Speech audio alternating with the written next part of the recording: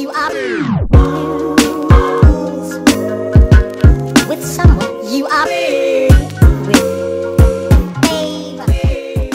Hi guys, welcome back to my channel. So this week I recreated this holo makeup look that I posted to my Instagram last week for part of my 100 days of makeup challenge. Some of you guys really liked it, so I decided to do it in a video. So if you're interested in how I did this and also my thoughts on some of the Sigma lip switch glosses, which I'm absolutely obsessed with, then please keep on watching. Alright, so for today I'm first going in with my Nivea Rich Moisturising Day Cream. I previously bought the night version of this and I absolutely love it. It's so good for dry skin. So I'm not really using a primer today because my skin has just been so dry lately from doing all this makeup for the 100 days of makeup challenge. So I really just want something that's gonna keep my skin from cracking under all these layers of makeup that I'm about to put on. Okay, so next up I'm going in with my foundation, and I've been using two lately because this one I really like the formula of. It's the Maybelline Matte and Poreless. I've been using this one for a while. They came out with some paler shades, so that's why I've especially been into this lately. But it's still too dark, so I've been mixing in the NYX Total Control Drop Foundation. Now this is a bit too sheer on its own, so that's why I like to mix it in with this one so you get the best of both of them. So first I just like to take the Matte and Poreless and dot this all over my face. And then I take my NYX foundation. I really like it because it has a pipette. Oh. It makes me feel like I'm one of them Instagram beauty gurus, like Oh, I just dropped it on my leg. Oh well. And then I'm just blending that in with my beauty blender, mixing those two foundations together. And also, if you're wondering, in the NYX foundation I'm the lightest colour, which is suitably called pale. And I'm making sure to bring this down my neck to blend in with that Maybelline foundation that I put on there as well.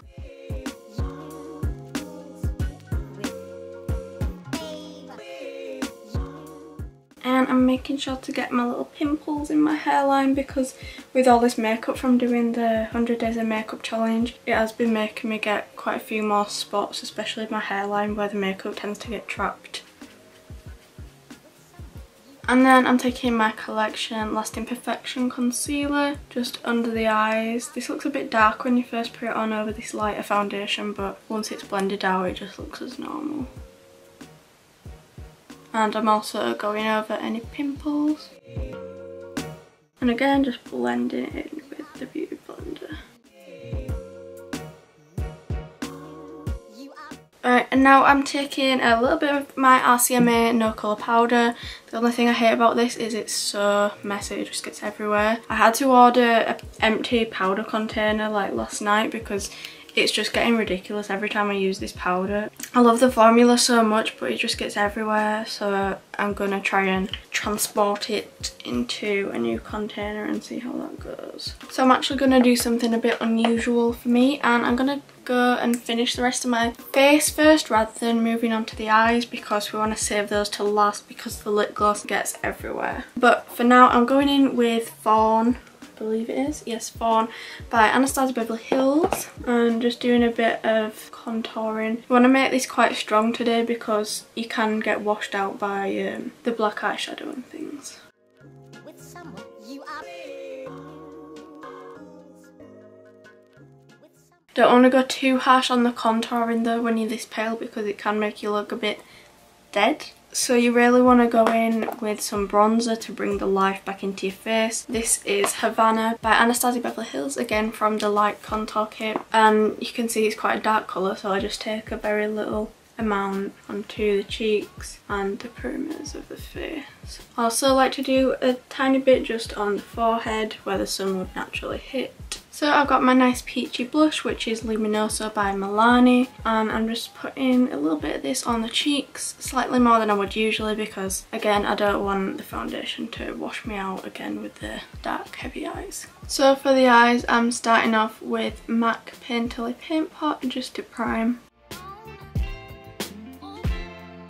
And I'm going to set that primer in place using Beans Are White from the Zoeva Cocoa Blend palette. I've been really loving using this shade because it's pretty much an exact skin tone match for me. So for the base of today's look, I'm going to keep it really simple, just stick to 2 eyeshadow colours, which are these two right here. Here we have Bedrock by Makeup Geek and Noir by Anastasia Beverly Hills. So I'm starting off with Bedrock by Makeup Geek.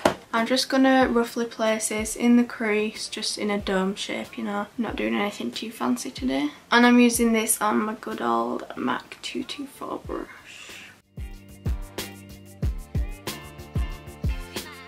And then I'm taking Noir by Anastasia Beverly Hills, which is just pure black. And I'm going to try and create a gradient between this grey and my lid.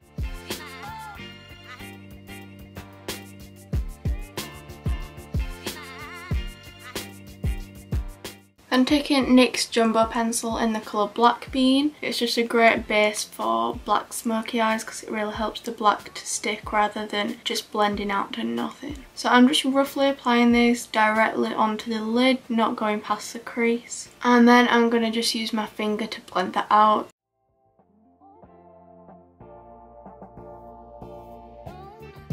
So now is the black eyeshadow on the lid, so you want to take some tissue, just fold it over and hold this as close to your lash line as you can possibly get it, because you really don't want any black shadow to go underneath. So I'm then taking a flat synthetic brush packed with black eyeshadow, and I'm just going to press this on the lid, not swiping it. We don't want to move that cream underneath it.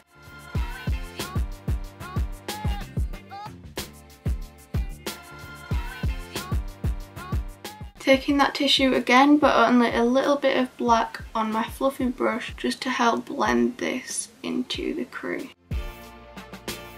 Then I'm going in with my grey again on the lower lash line this time.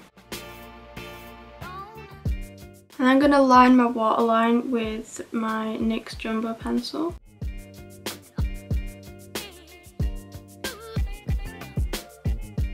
And again, I'm setting that in place with black shadow so that it doesn't budge.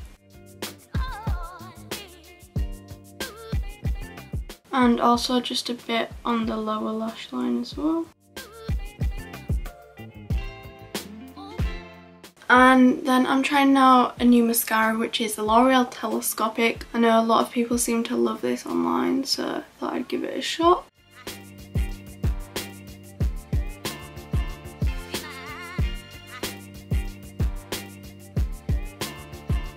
And I'm then going in with my Huda Beauty liner lashes. So the reason why these lashes are good for this look is because they're long and dramatic, but they don't have a curl to them very much. So that'll really prevent them from getting all sticky in the lip gloss, and you really don't want that because it's going to just ruin your lashes. And for the brows, I like to go in with my Sleek Gel Brow Kit in the colour Dark.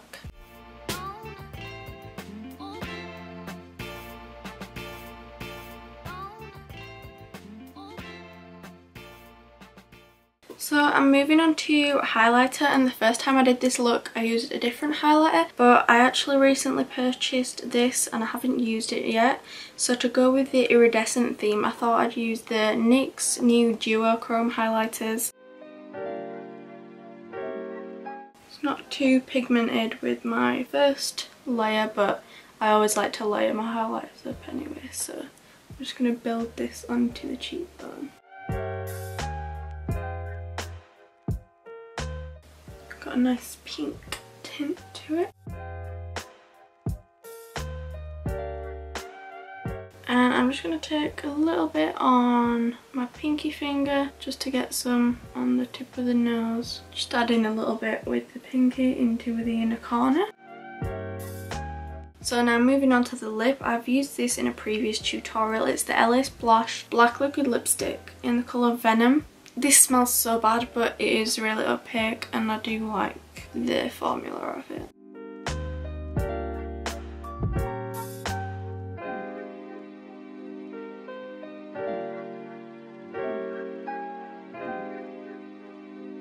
So now on to the best part, which is of course the holographic lip glosses. I think they're more iridescent. They only shift between a few colours, they don't reflect the whole rainbow. So I'm going to be using all of these colours just because I'm extra, and they're all so pretty and I want to put them all over my face. So I'm going to start off with Transcend, which is sort of a bluish white, and you'll really see that they pop over the top of the black.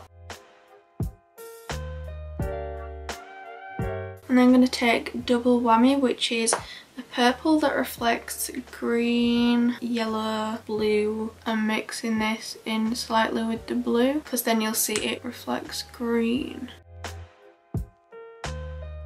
Now I'm going in with Flip Flop, which is an orange.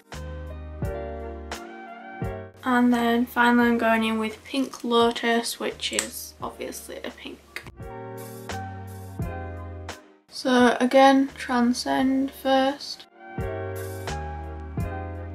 I'm also just applying a few random dots of this because when it mixes with the other colours it creates really pretty. Then taking Double Whammy.